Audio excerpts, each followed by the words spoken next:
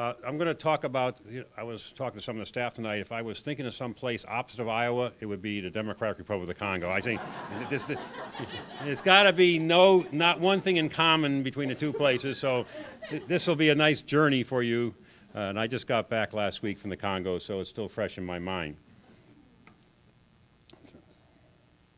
So the project we are going to talk about is, and just to give you some idea of the location, this is, where's the pointer? This is where our project is really the heart of Africa. It is the dead center, heart of it. This is the heart of darkness from Joseph Conrad. Henry Morton Stanley crossed right through here across the Upulu River, and he marveled, he says, this environment has to hold some of the marvels of Africa we have not discovered yet. And that was in 1888. The rainforest there is not what you think of Brazilian rainforest, flat floods. This is a very high altitude, 2,500 feet above sea level, very rolling hills, very dry soil. It rains all the time, but the soil is very porous. It drains well, so there's no swamps. It's just lots of trees and lots of rainfall. Things can grow. So it's a very fertile environment for biodiversity because there's not these extremes of wet and dry. There's rain, there's dry season, but there's always moisture for things to grow. Like most rainforests, very little light penetrates the ground. And the wildlife benefits from these giant forest trees falling. Every time a tree falls, it clears about 5 acres. And that's when the young trees and fruits, and that's really the food. And the human inhabitants of this area for thousands of years have been farming little plots. They abandon them, and the animals, the human occupation and natural tree falls are what really benefits the wildlife population. There's very little food in these canopies unless you're a monkey in the top. That's where you get all the food. So it's a really different world. The biodiversity of the Congo, and just for history, this was Zaire, and before Zaire was the Belgian Congo. This area has always been a very isolated part of Africa. It is the most biodiverse country in Africa. It has more mammal species, reptile species, plant species than any other country. And the forest you saw, 13% of the world's rainforests occur in the Democratic Republic of the Congo. It's a very important oxygen generator. I like to see people take a deep breath. You're breathing oxygen from the Congo. Believe it or not, you are, because this is one of the great oxygen producers in the world, this rainforest. The okapi, it was the last animal discovered, and major animal discovered in Africa in 1901. It's got an interesting story behind it. The governor of Uganda's name was Harry Johnston, and the okapi is Okapi Johnstonii in his honor. But he was a very sickly young boy, couldn't go to school, so he spent every day at the London Zoo drawing, teaching himself to draw. He became a phenomenal artist. He regained his health, became a military officer, and was awarded to become the governor of Uganda when the British Empire had Uganda. And he got a little patch of skin from the rump of the okapi, came out of the forest of the Congo, and he sent it to the museum in London. They said, oh, here's a forest zebra. They described the okapi as a zebra because it had the stripes. And he kept trying to get more information about this. The pygmies in this area, which we'll talk about, they called it Oapi. They called it Oapi was the name the pygmies had for this animal, and they knew it. They knew what it was, but no Westerner had ever seen it. Eventually he got a skin. An officer of the military of the Belgian army brought out a skin to Uganda, and he gave him the skin. He sent it to London, but he drew these animals from a skin that had no feet attached. I think the ears were missing and tail, and he did an unbelievable, remarkable job just from a flat, dried skin on the floor. He drew the animals. Then when they realized that this was a giraffe species. So because of the isolated location of the okapi, it's only found in this one area of the Congo and only one place in Africa. The Belgians set up a capture station. These were the original okapi, came out for the zoos in New York, London, Chicago, where the first animals in the 20s that get okapi came from the Upulu station, which was set up by the Belgians and when they occupied the country. This is right before the revolution. 1961 was the independence of when Zaire became independent from Belgian Congo.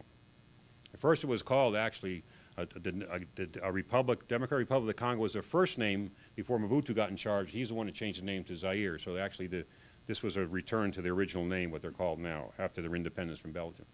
So the Upulu station was set up because that's where the okapi were found. It was in the middle of the rainforest. But at that time, the Belgians had built very good roads, had an international airport in Kisangani, planes could fly in there, so the animals were actually transported out of this area very easily at that time. The location of the station is, this is the Pulu River, which is a river that flows through the Ituri rainforest. It intersects the Ituri River, which flows into the Congo River. The second largest river system on Earth, besides the Amazon, is the Congo River Basin. And this is the very rocky soil, and all the water goes. These are very fast-flowing rivers. They're very fast because it's quite a drop. You can see it's going down. There's rapids. There's quite a drop on the rivers. I went there in 1987 to start the project. I was joined with a Swiss couple and 2 Congolese. We started the project together in 1987, and the Mbuti Pygmies are the native group of indigenous people that live in this area. They're true forest people, and I'll give you a little more detail about them in a second. The Mbuti, they live, they're hunter-gatherers. These are one of the last, true hunter-gathering societies. They live in leaf huts. They're nomadic in a certain family area. They're each I'm not going to call them tribes, but every relation of families lives in a certain area. They each have their own honey tree. When the honeys, they go to their honey tree. They have a certain area of hunting and gathering. They are the smallest people on Earth. The men are about 4'8". The women are about 4 feet 3 inches tall. These are the smallest people on Earth, and it's not a hindrance to them because they evolved for this environment. They're the same size as the game trails. When I'm in the forest with them, they just laugh at me because everything's in my face, but there's nothing in their face because that's where all the animals walk, and they just use the animal paths, and they're the same size. They just walk and they trot, and they got this wonderful little trot. They hardly seem like they're moving, but they're covering. You just got to struggle to keep up with them. They just fly through the forest. The Mbuti Pygmies are net hunters. This gentleman here has a net. And what they have the dogs. These are related to Basenjis, the barkless dogs, and they will string these nets out in the forest, and the men on tree branches and hook it up, and the men stand behind the nets with their spears, and the women and children and the dogs drive the game towards the nets. And the nets are only about 3 feet high, so this only small, and these are small dikers, different types of small animals. The blue diker, which is in this area, is like rabbits in the rainforest. They're everywhere. So it's their major food source. These are subsistence hunters. They only hunt when they're hungry. I've been in a village with them, and somebody says, "Let's go hunting." So everybody just grabs the nets, and they just go, and they get what they need, and they come back, and they're done. And that's it, So the main thing is not to allow them to get into commercial hunting because they're so good at it, they can catch a lot of animals very quickly if somebody pays them for them. So we really try to dissuade it from it's not their fault. We try to have people that's against the law to buy the diker. It's called mboko. The diker meat's called mboko. To buy mboko from the pygmies is against the law because that encourages them to overutilize the resource. You can see me next to this is a group of pygmy men, and these guys are unbelievably strong. They go up a 100-foot tree in 5 seconds. They just go right up a tree like you wouldn't believe. They can go all day long. They're unbelievably athletic. As they have to live off the land. It's just amazing what they have to do. And this is a ceremony of the young boys going for their puberty, going to the special ceremony. And it's just every couple years they do it. So that actually the tall person is a Bantu, not a pygmy, but they do it together. If there's a certain age class, there's really a commensal relationship between the Bantu, which just means, they want to say normal person, and the pygmy, but they have a relationship because they both need each other's goods and services. So over centuries, they evolved a relationship where the Bantu are in the little villages with their farms, the pygmies in the forest, and they trade goods back and forth. And this has been going on a long time, and it's actually been beneficial to both sides. The reason we're there is the okapi is the symbol of all the wildlife of the Congo. All that beautiful biodiversity I showed you, the people of the Congo have chosen this. When you're working in a developing country on a species conservation, it has to be respected and honored by the people that live there. If they don't, you're going to have a hard time selling that this is important for them to conserve. But they believe this animal is unique. They believe it's only found in the Congo. They have a lot of pride around the okapi. So it's actually the symbol. This is the ICCN stands for Institute in the Congo for the Conservation of Nature. It's like our national parks and fish and game all rolled into one. They're responsible for all the wildlife protected areas in the country, government agency.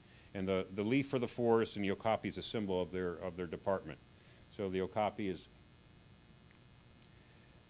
is very difficult to see in the forest. I was talking to Jesse. I've been in the forest many times and never seen one. I've heard them, They have tremendous, you see the size of the ears. They can hear everything you know, a mile before you get there, they know you're there. They have a tremendous sense of smell, and their defense, their major predator is a leopard. There's a high density of leopards. Leopards are the major predator of okapi. Humans do not really bother them, but any type of disturbance they move away from, and they smell or hear. So before you get there, they're long gone. And even the Mbuti pygmies have a tough time getting close to them. They don't hunt them. The okapi and the chimpanzee, they feel have ancestor spirits. They're their ancestors. They honor them. They don't hunt them. So they actually, in this area, the Mbutis, and there's lots of chimpanzees and lots of okapi because of this relationship with the people. And the pygmies could get close to these animals if they wanted to, if they really worked at it, because they're such excellent forest people. They know how to read sign. They're so quiet. They don't make a sound when they're going through the forest. They're just amazing. They can do that. You can see the relationship with giraffe here. They have an 18-inch long tongue, just like giraffes, the okapi. All the food is within reach in the rainforest, and so you don't have to be tall, have a long neck like a giraffe to reach it. Everything's within reach. They eat about 150 different species of leaves. And I always wonder why okapi were so big. You know, so why is an animal so big? The food is everywhere. There's food everywhere for these guys. Why are they so big? Well, they don't use trails. They just push their way through. They have to eat about 16 hours a day. They have to forage, grabbing leaf after leaf. And all the leaves have toxins in them, so they cannot eat too much of any one leaf. If they do, they get sick. So they know they eat a little bite of this, they go over here and get a bite of that, they get a bite of this, and they constantly do this. We've done studies where we try to lower the number of species we give to them, and they get sick real quick. So all these plants have toxins. They have to buffer them with other plants, so the size of the okapi is that it has to move in the rainforest, and it just can't say, I'm going to go around and get over there. No, it just goes straight. And there's a great relation between elephants and okapi, because I've always seen okapi track inside elephant tracks, because elephants are the bulldozers of the rainforest. They just knock everything over, and the okapi say, well, this is a free ride, they'll get me, they follow the elephant. So I always look for okapi track, and they always find them inside elephant tracks, in the forest. So, and the elephants are the same way. You don't get close to them, because they are persecuted by humans, so they are very afraid of the human smell. They're long gone. So this is just a video of okapi, one of our research centers, and you just see how they move. And I want you to just notice how you'll see when it starts grooming itself with its tongue. The females weigh about 700 to 800 pounds, and the males about 500, 600. So the females are bigger, and the reason for that is they have to provide milk for the calves and have to eat a lot more. So they have to really move a lot. So you can watch the tongue.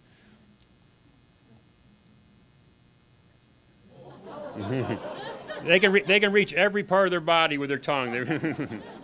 and the coaches see them. If you touch an okapi, you'll get a film on your hands. And it's in the gaur or the wildcat from India have the same. It's a natural insect. If the insect lands on this, it gums up their feet. So they don't like to get there. Okapi calves are very small when they're born, about 25 to 35 pounds. And if you notice, most wild animals have small babies. They can't spend a lot of time giving birth. They have to pop this baby up. They have to get going and they have to get moving. If they're in labor a long time, they're vulnerable, and the calf's not big. If it's too big, so this is a brand new 2-day-old calf at our breeding center.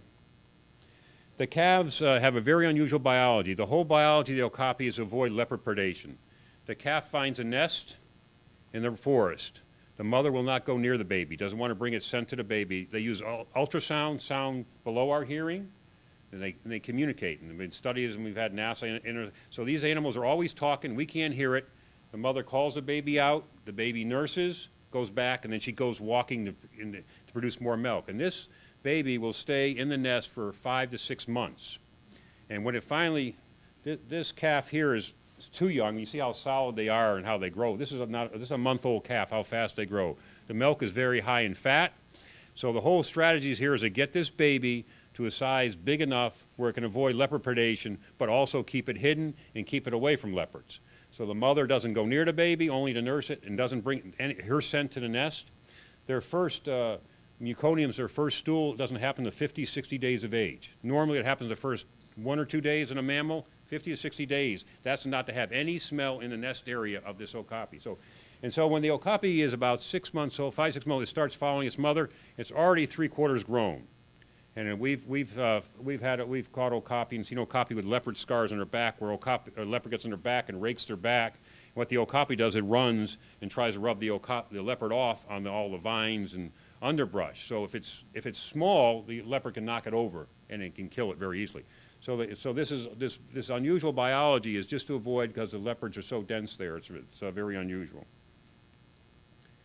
The project, really what we're trying to do there is to sustain this rich diversity of wildlife, plant, and human communities in this forest. And when we started this project, there was no protected areas. The Ituri Forest has 175,000 square kilometers. It's a very big chunk of land, and this is where the okapi is found. And now we've found them in other forests outside of this Ituri Forest recently, but still this is the major habitat for the okapi in the world. You don't see okapi, so say, how do you know there's okapi there? Well, you walk a lot, you do transects, and you look for fecal samples on the floor. And then they have a very unusual pellet. And actually, we've done studies. Every okapi's pellet's unique. If you really know, you can look at it, you can actually tell individual animals by the shape of their pellets. It's really amazing. And we train the guards and the people to do the censuses. And in the camera trap, recently we've been using camera traps to document them in certain areas with camera traps. This is a young animal. See the color? I was talking about the color. This is a young animal. See the young animals have this lighter brown like your stuffed animals, but the adults have this real dark chestnut color. So in 1987, working with the World Wildlife Fund, the Wildlife Conservation Society, we had the Okapi Wildlife Reserve was created in 1992 and became a World Heritage Site in 1996. And World Heritage Site is very important. It provides funding through UNESCO, which is a UN agency. So it allows you to get funding from the global community for a biological, culturally special place, which the Okapi Wildlife Reserve is. But unfortunately, in 1997, it became a World Heritage Site in danger. That's when the Civil War erupted, when Mobutu was overthrown by Laurent Kabila, who was later assassinated, and his son is now the president of the Congo, and he's not a very good one. But this was a very tough time. We were actually able to function during this time because we had Ugandan army, Rwandan army.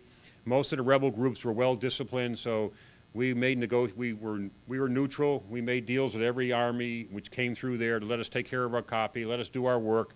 And they weren't trying to wreck the country. They all wanted to rule the country, so they weren't trying to make a big mess of it because they wanted to have the assets for their government. So this was a horrible time for the people of the Congo.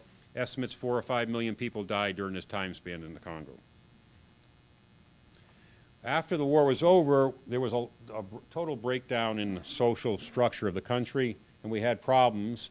There is some illegal logging, but it's very limited because the roads are so bad to get the logs out. Slash and burn agriculture, elephant poaching for meat and ivory, and gold mining. There's a lot of gold in this area, and the major issue is gold mining. And this is it's a gold pit. It's just pit mining. They just dig a big pit. The problem with gold mining is this is a small area. Actually, it's probably good for the animals after they abandon it. But a lot of people come there. They live off bush meat. They bring in a lot of people in there, and they have to eat, so they start hunting, and this really it depopulates the wildlife in a wide radius around these gold mines. And on top of that, it's inside a reserve. It's illegal. The other thing that complicates things is the wonderful roads of the Congo. This is the Trans-African Highway that runs through the Okapi Wildlife Reserve. And there'll be a hole there, and somebody gets stuck, and then it gets out. Then the next truck gets stuck, it gets out, next truck. So you'll be there for a week, waiting your turn to get through the hole. And this happens, you know. And the rainy season, about 8 months of the year, it rains almost every day, part of the day, so it doesn't dry out. And the roads are really a disaster.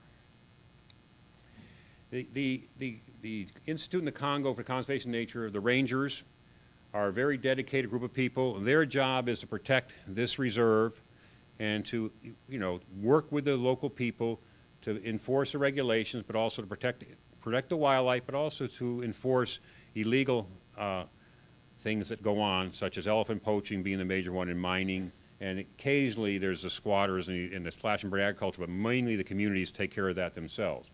So this is a very difficult job. The roads are so bad, we have trucks, and trucks can only get you so far.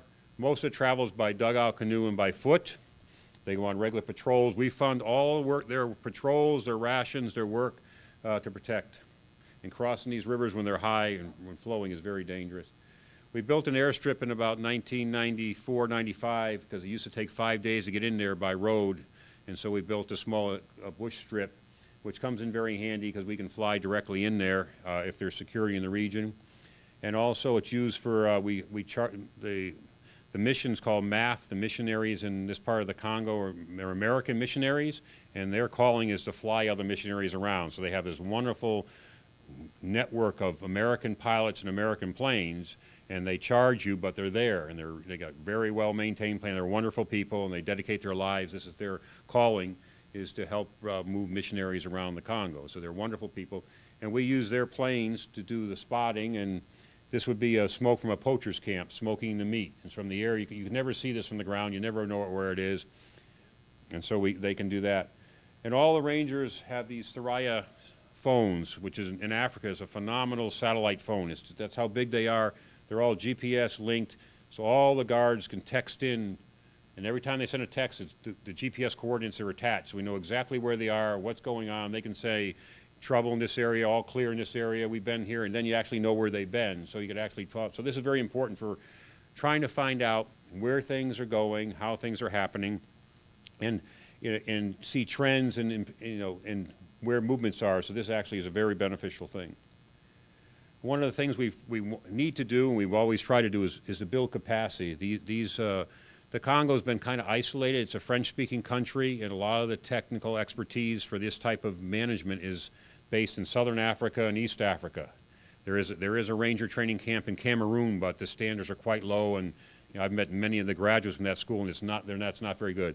So we've sent the two gentlemen on the left to South Africa. There's a School of Wildlife Management in South Africa. They spent 2 years down there learning, and we've also have trainers come in from different parts of Africa, especially French-speaking. We've had French foreign legionnaires come in there that have been worked in Central African Republic to speak French. They can treat and train the guards. So it's very important to build this capacity because they have a very dangerous job. It's very dangerous.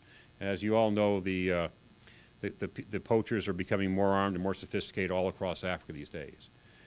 This is a reserve. It's not a national park. There's 40,000 people that live around the reserve, and some live through the reserve. So community relations are critical. Without the people's support, without their constant agreement to cooperate and to help us and work with us, we would fail. And so it's important that we educate the people. This is a mother with 10 kids. So what are these kids going to do? How are they going to treat the environment? You have to get to them. We're fortunate to have a great group of educators work for the project. We designed the whole school curriculum for conservation, and all the schools in the Congo use a curriculum developed by our educators on conservation. And it's a very important part of our project. Conservation education is a broad topic. It ranges from radio broadcasts to sitting down in a mud hut on the floor just talking about the people's problems. It's really a really important thing. The gentleman on the left is one of our educators, and he's meeting with the elders of a community saying, these are the rules, these are regulations, but then there's a two-way street. So how can we help you? How can we make your life better if you kind of work with us? So there's a two-way give and take all the time. The woman down below is Jackie. She's one of our women educators against the wishes of her family. She's a teacher, and she travels the reserve on a motorcycle, going to village after village, just talking to the kids about biodiversity, about conservation, and also sustainable use of resources. These people are allowed to use certain resources. It has to be sustainable for those 10 kids will have something when they grow up. If they use everything now, there's nothing for those kids, and they'll be moving to some place that's going to be much more impoverished than where they are. They have natural resources. They can use water, firewood, medicinal plants. There's certain types of agriculture that's allowed in certain areas. We have a wonderful artist that painted these signs all around the reserve in different places and buildings and on villages, just talking about the biodiversity, how to protect the animals, how unique they are. And these comic books, and kids love comic books, and they do love them in the Congo too. They like to color in them. So we create these little comic books in the bottom. This one's on soya, which is about a bean, a soybean, which is a high-protein bean. It's how to grow it. It's all tells about how to plant it, how to grow it, so it's actually for everybody to read it. There's one on elephants, one on okapi, one on chimpanzees, and just talks about the different things. And the kids, of course, they're going to read this to their parents. Most of the kids can read, and the parents can't, so it's actually great that they can read it to their parents. Community assistance, as I was saying, is just reaching out to communities and being an advocate for their needs and listening to them. What can we do to improve your quality of life? the better their quality of life, the less impact they're going to have on the resources, because they're not going to have to do illegal things. They're not going to have to do things that are actually long-term damaging to the environment. Working with the schools is important. One of the, soccer, football to these people over there is a big sport for like any young kid in Africa wants it. So we provide uniforms, we provide soccer balls, and in exchange for that, the kids are involved in reforestation. We have these special nurseries. In areas that are abandoned farm fields, they plant the trees back into the forest. And the thing about rainforest, if the area is small, the trees can't get a start because it's too hot. So you have to grow them to about 5 or 6 inches in height. Then you plant them, they'll grow. That's why these areas won't regenerate on their own. So the replanting is very important for a lot of the rainforest trees. So we grow them from seedlings, give them to the kids, and they plant them. And it's really an amazing program. One of the most important things we can do is clean water. About 90% of human diseases can be eliminated by providing clean water. So we provide these water sources. The women have to get the water. The little girls 5 years old got to get the water, and they got to walk miles and miles. If you can put these, because, as I said, this soil is very well drained, if you just find a natural spring, you put a concrete thing, this water flows out of the ground. It is flowing out of the ground because there's a catchment areas. And it's clean water. It's filtered through 20, 30 feet of sand. It's really wonderful. So it's safe to drink right out of the faucet there. So we put these in as many villages as we can. And it improves the quality. They don't have to go so far, and they can have more time for doing other things. The cooking is very hard. They eat a lot of beans and rice. It takes a long time to cook these. They have to get the firewood to cook the beans. So a woman is going to spend 5 or 6 hours a day getting water, getting firewood, and cooking before she's done anything else. It's really a hard life. So anything we can make easier for them, they have more time to work in their gardens, produce a surplus crop, and have some spending money for medical treatments or for school. This is the school we built in Apulu. It's really amazing the dedication of the parents for the kids to go to school. This school has 3 sessions: morning, middle of the day, and evening, and because the kids want to go to school. And the parents, we used to pay the teachers fees, and that was a bad idea because the parents weren't involved. So we provide the material, but the parents have to pay the teachers. They have to provide a school fee to pay the teachers. The government doesn't pay anybody. First of all, there's no government support for health care or for education. So this all has to come from people from the outside or the people themselves. So and we found that the parents do a much better job. They demand more of the teachers if they're invested in the payment of the teachers, because bad teachers are a problem in lots of places. Another thing we try to go after is community health care. This is really important because there is no real health care system. But these are 5 nurses that work for us. There's really no doctors in this area. There's only nurses. And these are they go to school, they learn, they're actually very good. It's really funny that all the women come to the clinic to have their babies. And that it's good to have this attention, so we're glad they come. So there's 24-hour service here for the maternity, for the mothers coming to have their babies. And then we collect medicines, and the next picture I'll show you this is a rural clinic. This is all around the reserve, and what we provide is the medicines for these clinics because there is no medicines. And they're just basic medicines, but it helps the people. Malaria is still a big problem. Infections are a problem in getting the right treatments. And there is a hospital that doesn't have any doctors. Used to have doctors, Italian hospital, but there is pretty good care there. So we try to get any critical cases we'll take to the hospital in Mombasa. It's a Catholic mission that runs this hospital. Italian priests that are wonderful, dedicated, and try to get a better care for them. This is the staff who makes this project successful, and this on the right is Movie, who's in charge of our agroforestry.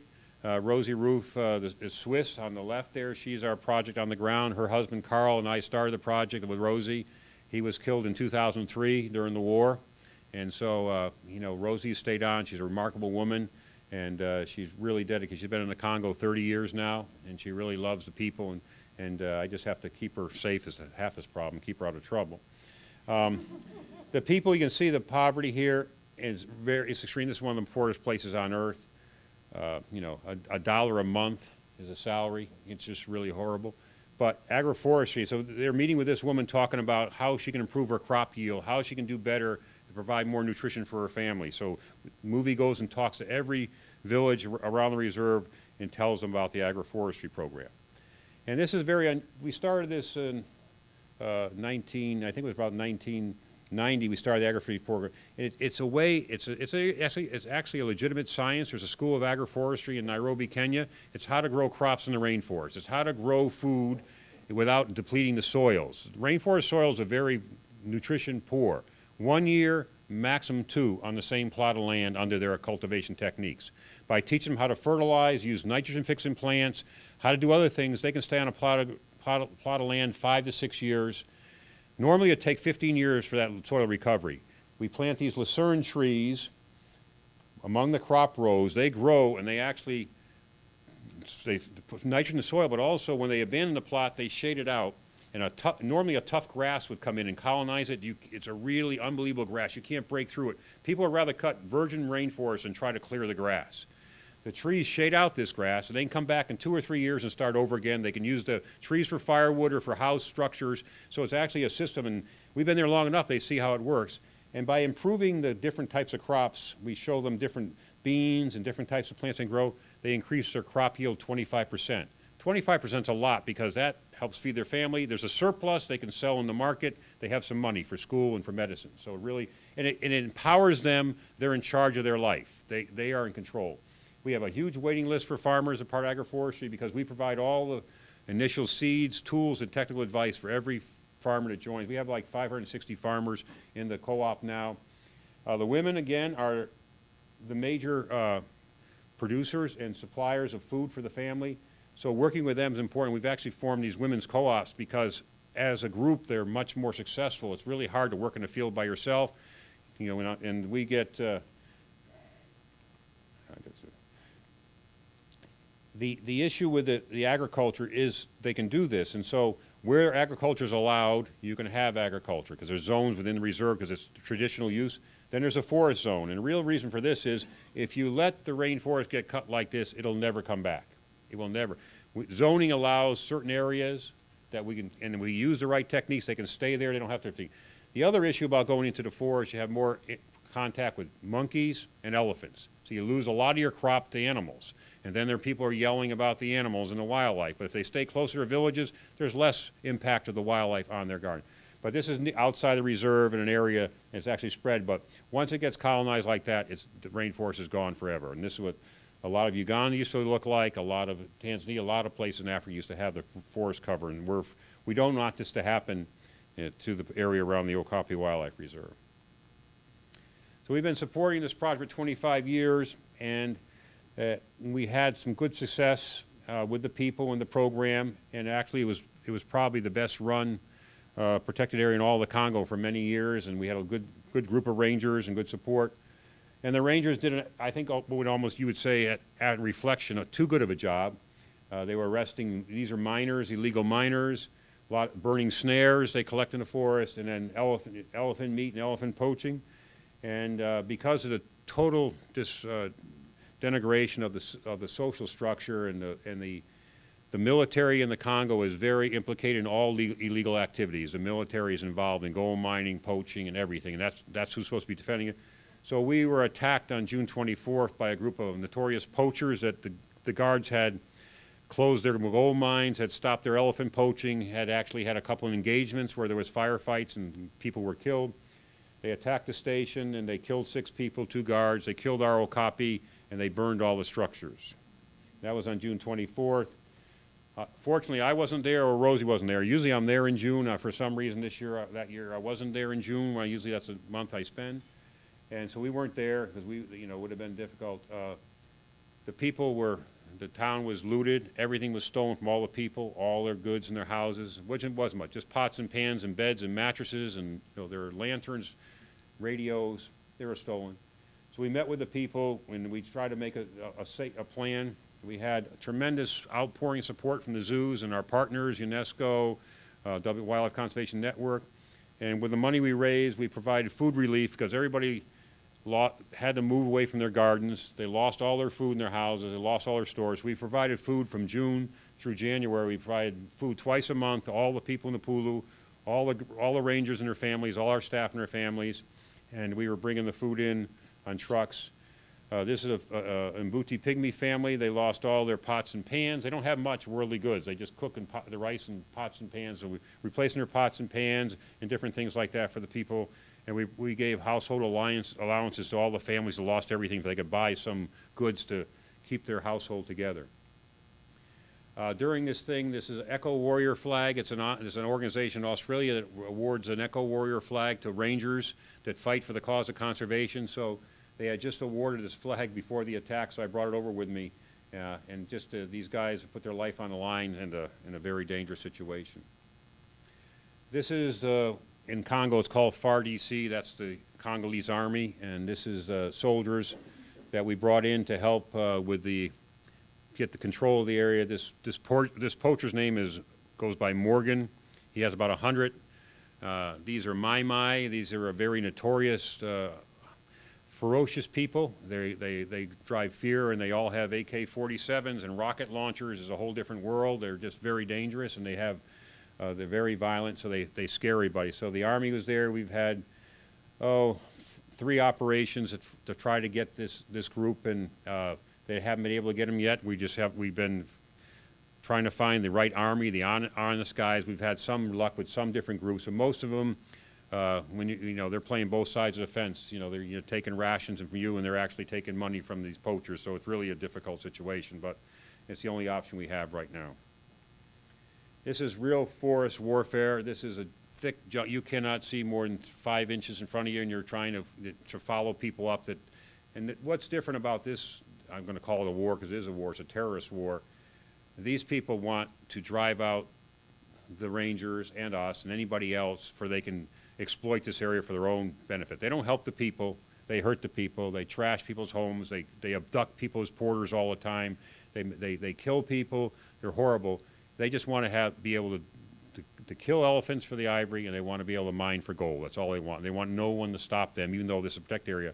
So we just met with the governor in Kisangani, which is part of the region. He's pledged more support, so we have another operation starting probably next week. We got a big grant from UNESCO to fund another military operation, but without security and getting this group of people is still very dangerous for everybody in the area. And on top of that, the bridge in Apulu collapsed, which means we're totally cut off from the outside world because the bridge went. It's an overloaded truck. I think the bridge is rated like at 25 tons. I think this truck had 85 tons of lumber in it. But there's no rules in the Congo. The only rule is nature's rule. He lost his truck, so, and you'll see. But I was there a couple times since then. It's amazing the resourcefulness of these people.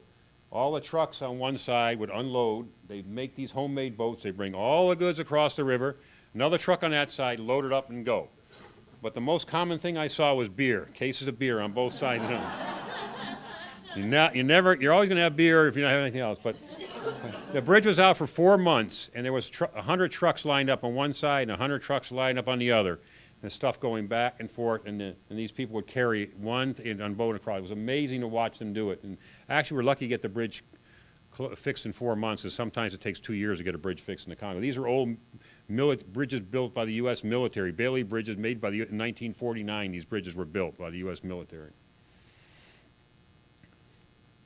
One of the strategies is there's a customary chiefs, and this is a very traditional African society where a customary chief has a zone of influence, and his word is really the law. And so we have to engage these customary chiefs and get them on our side. So we support their administration. They have small administration for paper, and they all have a motorcycle we gave them they can communicate with their different villages and things like that. But these are our best forces with the people because the customary chiefs have a lot of power, and they actually can rally communities to stand up to some of these outrageous attacks. We just had a nice grant from Disney Club Penguin, which is in Canada. They gave us money the schools couldn't get any supplies this year because of the road and plus of all the trouble, so we organized school supplies for 106 schools. I was just there, and we distributed this material to all the schools plus 9 administrations. Again, you have to load it all in a truck from Beni, which is about 300 miles away, but then you have to go by the road. Our poor guys, they had to go on this road with this truck, and They were fortunate they didn't get in trouble. They just missed one attack when they went through an area a couple of days later. He got attacked. So we go to these rural schools, and you meet with the principal and the teachers, and it's really great. And all the kids, and I'll tell you, the kids are just wonderful. They're just all excited about, you know, getting some things. These supplies are the only supplies they're getting for school this year that's going to last them to the end of the year. We try to do this every year. We do calendars. We try to do other things for them, but this was really important. So all the teachers, they got books, they got maps, they got pencils, pens, and the main thing is chalk for the teachers for the blackboard. It's the simplest thing, is just chalk, you know, teachers write on blackboards, and they just have a paint, they just paint on a piece of wood, and that's how they teach the kids.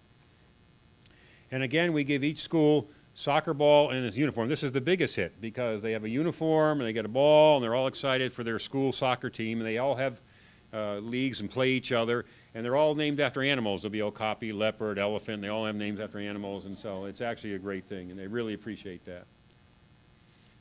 This just shows you a typical market scene, and the two guys on the left work with us, so they're picking out food. The rest are women. This is the economy, is all based on women. They get the plantains. There's charcoal in those bags. They have to get everything to market and sell it. They have to get it and sell it. They have the babies. They're all working there. And so the whole economy is based on women. And so if you can empower women, there's a quality improvement for everybody in society. And there's a greater appreciation for things they cannot even think about, like conservation. And this is women getting some of the plants. And we've got these indigenous fruit trees we've developed. And we give the people plant fruit trees around their houses. It does two things. It gives them fruit, but it gives them shade. It's about 10 degrees or 15 degrees hotter in the sun than it is in the rainforest. It's really a baking hot. And they cut all, and they have these goats, and they eat everything. So they will protect a fruit tree with protection around it because they'll get something out of it. So we've been handing out these fruit trees, big demand for the fruit trees. And these are women's co-op working in the fields together. First of all, it's safer, but also they get a lot more done. They can grow cash crops like peanuts. Manioc still the staple crop. These are manioc roots they're digging up here. This is the thing they starch. They eat the leaves in the salad and cook it. It's called sambe. They cook it like a spinach. And the roots they make into a paste and a powder, which they bake like a bread and porridge. So that's their main staple diet. But working in, these are, you can see in the background, these are the lucerne trees, how big they are. And that'll be there, and they'll be between the rows. And then when they abandon this field, it'll take over the whole field, and they can go back there a year or two later. We have these association of mamas. They're women's associations. All the villages have them. We fund them. We give them our administration. Actually, I think next week after, we're starting these workshops, but they're all asking, how do they organize themselves? They want to be self-sustaining. The women are very interested in, of course, improving their lives. We've given them sewing machines, because sewing, all the clothes over there come from aid agencies. They dump it in a big pile, and people have to pay for it. It's never given away free, but it all has to be altered. Nothing fits. So tailors are really big demand. So teaching women to sew, giving them sewing machines is a really important job they can make, and they can make some money. But also they want to work with the orphan kids. One of the strongest things we always hear from the women, how can we help the orphan kids? There's lots of orphans. And orphans are not abandoned in the Congo. Somebody looks after them. Somebody takes care of them. They will never let a kid go off by himself. Somebody will take care of that kid, but those people need help to take care of those orphans. So they want to, so this is the women's groups want to help this. They also want to be able to form their own cooperatives. So now we're having a workshop on how they can make their own money to fund their own operation. And that's how to reach out to different peoples in the community, how to, to financially manage things they sell for a certain portion goes towards the activities they want to do. So we have 2 or 3 of them going on next week in some of the towns around the reserve. Unfortunately, we're in a military situation right now. I was just over there with the guards, and when I'm in the air, I have to have an escort because I'm a target. I kind of stand out. So, we've been funding the ICCN for 25 years, and and they know that we're the only ones funding them, and the government doesn't fund them. So the reserve only exists because of us and our grants from UNESCO and our partners and our funding. And so we have to try to get the situation under control. I was just there, and we were able to do a lot of our community work. We're able to get the agroforestry still going. One of the things we're working on now is all the seed stocks were stolen when the group attacked Mombasa on January 4th, and that's where we have one of our offices where we kept all the seeds we give out to people for agroforestry. And all the people who had their own seeds, they were all stolen. So we're going to replenish all those seeds because there's a certain crops they plant. There's a bean crop, there's an upland rice crop, there's certain other crops they plant at certain times of year. You have to have the seeds when the time is right. If you don't have the seeds, you can't grow. You miss the season. So I was there, and I just feel that we have we got to get this situation resolved. The government's pledging more support. We got a lot of international pressure. President Kabila has pledged his support. But what we're fighting is a corrupt military. And we're really fighting a corrupt military. And so we're just hoping we have another operation. If we can get control of the area, we can continue. But right now, it's still a very tenuous situation. But all the parks in the Virunga National Park is under siege by this rebel group called M23. Kahiza-Biega with the lowland gorillas, Salonga, they all have problems right now. The country is a big disaster, and so, you know, I've always learned never say it can't get worse, because it always does. But hopefully we're at the bottom now and we're coming up. But we're committed. Our donors are committed, and we have a phenomenal staff. And these guys, these rangers on the ground, are some of the bravest people I know on this planet, fighting in a really tough situation. So we're continuing going forward. You know, for the ghost of the forest, for an okapi to exist, it needs protection. The okapi is not hunted, you know, caged. I think there's, in the last 10 years, we know of maybe 2 okapi poached. There's probably 10,000 okapi in the Ituri forest. It's a healthy population, but they need trees, and they need peace and quiet. If there's a lot of human disturbance, they'll leave an area. And if they go into an area that's not suitable for them, the plant species aren't there to support them nutritionally, they won't survive. So our goal is to keep the forest intact and keep the people. You know, the elephants, and you're all familiar with the elephant crisis. The elephant crisis really is driving a lot of this. This price of ivory is like the price of gold, and the price of gold is the price of gold. And we have both of those problems in the Okapi Wildlife Reserve. And a lot of people on the outside, there's an organization in the Congo that's trying to, like they did with diamonds, having fair trade gold, because the gold sold in Tiffany's in the United States and here is coming out of the Congo, and it's sold by the military. They take that money and they buy weapons and they intimidate people, and they run. And so it's a direct link to the glitter and gold and the people suffering in the Congo. There's no doubt, just like there was for diamonds, there was for the coltan in your cell phones, the exact same thing. The big movement to stop that, and it's going to be hard to do that, but in the meantime, we just got to keep trees standing, and that's what we're trying to do, and keep the people that want to harm the wildlife and the people. You know, the people are suffering. We're trying to stop that too. So we're continuing to do the best we can, and we're committed. And so I just thank you for listening, and I can take a few questions. Thank you.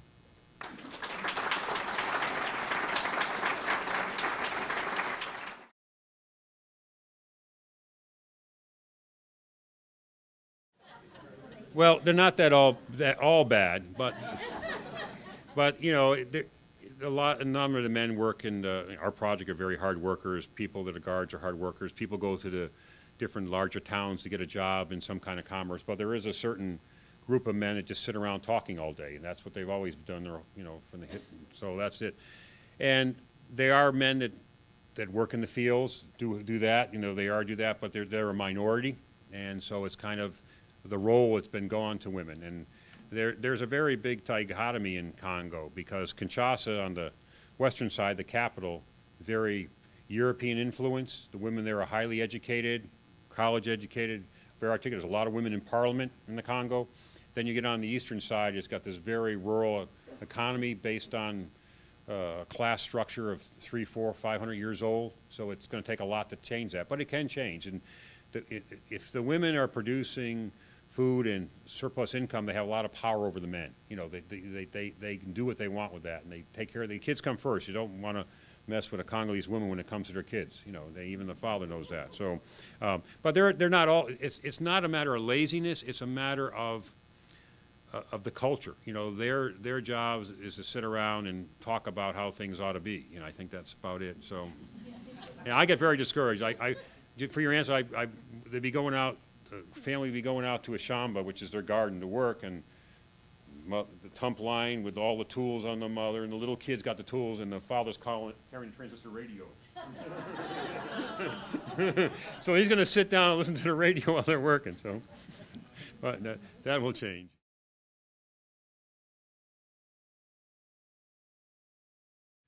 AIDS problem.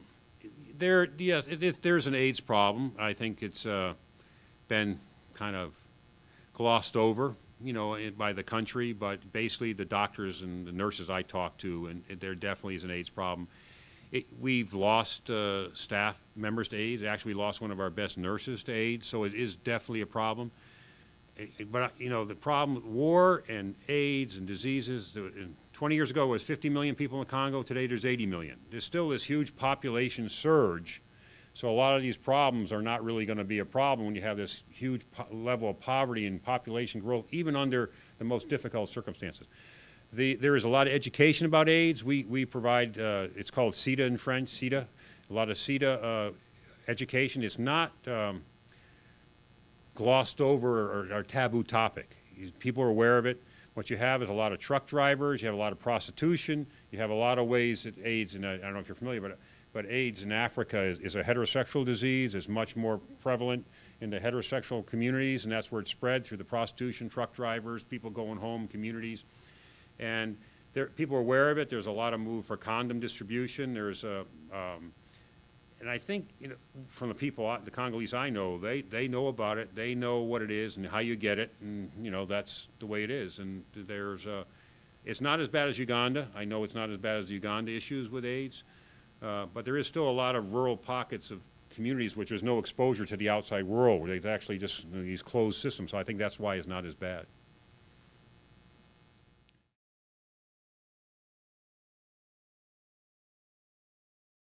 Yeah, there are people about the ex-military coming in, and it would be very counterproductive to do that, you know, without the government supporting it. And the government of the Congo is very wary of outside forces because they're in such a political and military upheaval now, and that would be someone like coming in to take over the country, not to fight poachers. They would not assume that they're going to come in to fight poachers. They're going to assume they're going to come and try, because the government is so tenable and very weak that it wouldn't take much to throw the country into total civil war. So we've talked to, there's several groups we've talked to. We brought in people from the French Warren Legion with the government support for training and help, and I was involved in Garamba National Park for the Rhino Foundation.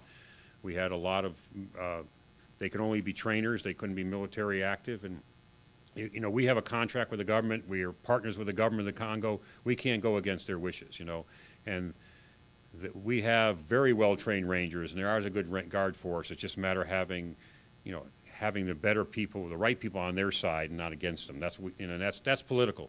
You know, we've got a few generals removed. We got a few lieutenant commandos arrested and brought to Kinshasa. So we're trying to pick off the military that we know, and we have some influence that they've actually been acting on some of the information. So it's going to take a little bit of momentum like that. You know, that would, and you're talking about mercenary, this environment is the toughest environment you ever can imagine. And our rangers are the best for this. They train, they live there, they're in the forest all the time, and we just don't have enough of them. That's the only problem. We got maybe 40 guards that can actually go into the forest, and there's 100, 200 people in these poaching groups that are very well armed, very well armed.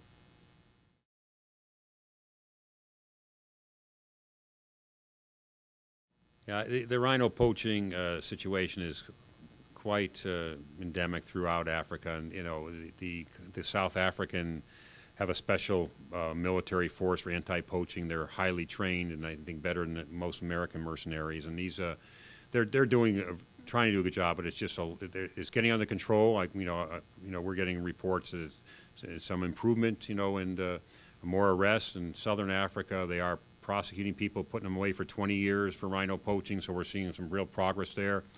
You know, Kenya's had some losses recently, and they're trying to get their handle on that. There is some problems in the, you know, some of the rhino populations are so small they're not affected because the numbers are so small, but some of the place, Southern Africa is the main issue there. We work in Asia, and there's not really a problem with the poaching like there is in Africa. But Vietnam just signed, most of these rhino horn have been going to Vietnam that's been poached in Africa recently, signed an agreement to stop all this import of rhino horn. Kind of vague document, but I think we have an NGO on the ground we're working with in Vietnam that's going to probably work on that. I don't know if you know, but the issue, we get away from okapi, but it's similar rhinos.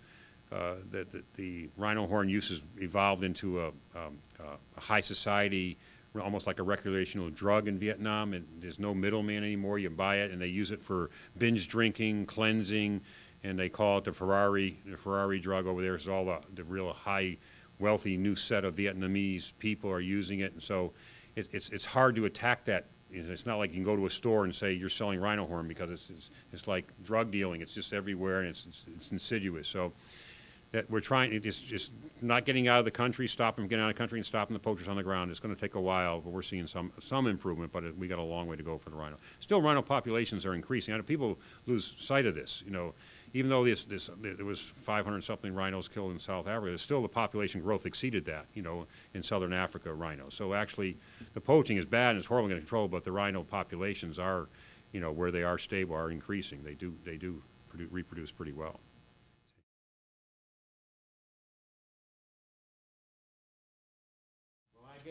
When I get the United States, the first thing I say, how can anybody in this country ever complain about anything? First thing I was thinking. You know, I come home and everybody's complaining about this Democratic Republic, this tax, this, that, and the other thing. Well, you don't have a clue. You know? No, what coming to my mind is, you know, how we're gonna get control of the situation. It's really something that I can't do. You know, we can't do. It's got to be government induced, and we're using all our political pressure. We have a special mission with UNESCO that's met with the different people. We've met with the governor Kisangani. We have some strong sanction. And so we just have to. There's really, to me, this is it's really a major issue if a group of poachers can destabilize a national protected area and actually eliminate its protection. Would be really a first in Africa. It doesn't happen. You know, it gets bad in Africa. There's parks that don't have any protection, but they still exist. So what we're trying to say is you can't let this happen. They have a wonderful biodiversity in the Congo. It needs protection, but you have to make it a priority, and that's what we're trying to say. It's got to be a priority. You know, what's happened now is there's no income from the national parks. When they had the mountain gorilla visits in Virunga, you know, they would make a lot of money from that. The government made a lot of money. Now there's closed. There's so much trouble in Virunga, there's no tourists going to the Virungas for gorillas. You know, we had some tourism, Keys of Viegas, so what's happened is in the Congo, the ministries and departments that generate income for the government get priority. Mining, timber, you know, that kind of thing is going to give them the priority. If the minister of the environment goes in and he's got no money to put on the table, that can't be important. We got guys over here going to want to have gold mines, uranium mines, titanium mines. They want to cut trees. They want water. They want something. And so that's really, we have to make it a higher level. And that's where the international community, we have some of the leaders. World Bank is really involved here. You know, we're trying to get USAID involved. And so we're trying to put pressure. We have to bring resources to the table to actually influence the government. So it's nice. There's so many problems. Like just people say, look, we have this one problem. There's a rebel group near Bunia, which is out on the map, east part of the country. This guy named Cobra has 10,000 followers. 10,000 followers. And he's in negotiation with the government now. He's not causing any trouble. M23 has thousands of followers. They're in negotiation with the government. If these talks fail with these rebel groups, and the rebel groups just want, it's not like a bad thing. They want things to improve. They want, the government's doing nothing as part of the country. They say, well, if you can't do it, we'll do it. You know, we'll take over the country and we'll do it. So it's really a tenuous situation. So when I come home, I say, you know, I can have a hard time figuring, so we just got to keep trying to hold what we can together, hold the staff together till this thing kind of works its way out, because it's going to have to work out. Because there was just an agreement signed in Addis Ababa, but all the Central African countries agreeing that they have to work together to stabilize the eastern part of the Congo. It could take the whole continent into a major downturn and civil war. If Uganda, Rwanda, Burundi, and maybe CAR and get involved in a war in the Congo, it is going to destabilize the whole region, and people know that. And so there's an initiative now where the African countries are going to step up, and they said they will actually put money and armed forces into policing this area and try to, and that's one hope we have, that the African Congress and the African countries themselves will say this is so important, we got to do something about it. And that's where it looks like they're taking some steps there, but there's been lots of treaties signed in Africa that mean nothing too. So.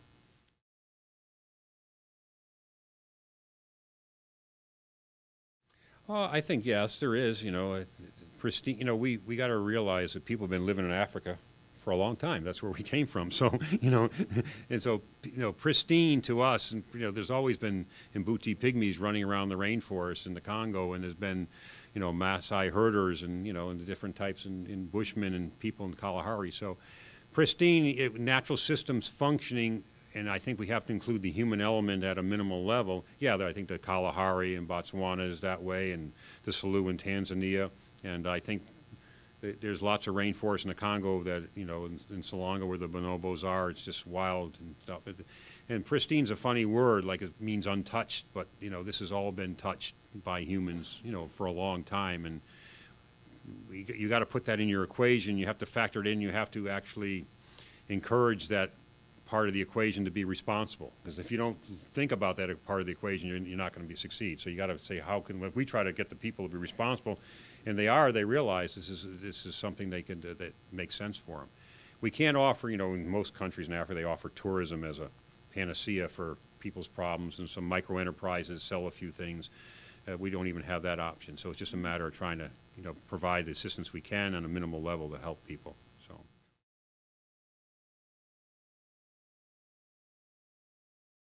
Well, the influence is entirely negative from the occupation by Belgium, which was a horrific occupation of cruelty and domination over a people. The slave trade before that for hundreds of years, hauling people out of the interior. So, the feeling, and then the reaction was to that from Mobutu was to go a total way, made friends with China, went away from the western part of the world.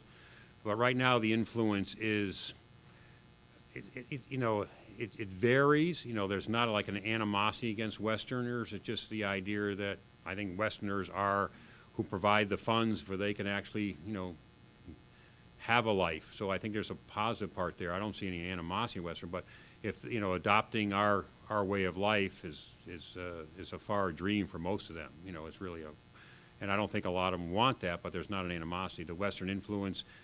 They have their own music, they have their own languages, they have their own art, they have, it's not, but the main is the idea of selling things that don't belong to you. That's the Western influence that's really strong. That's what gets us all this trouble. Thank you very much. All right, thank you.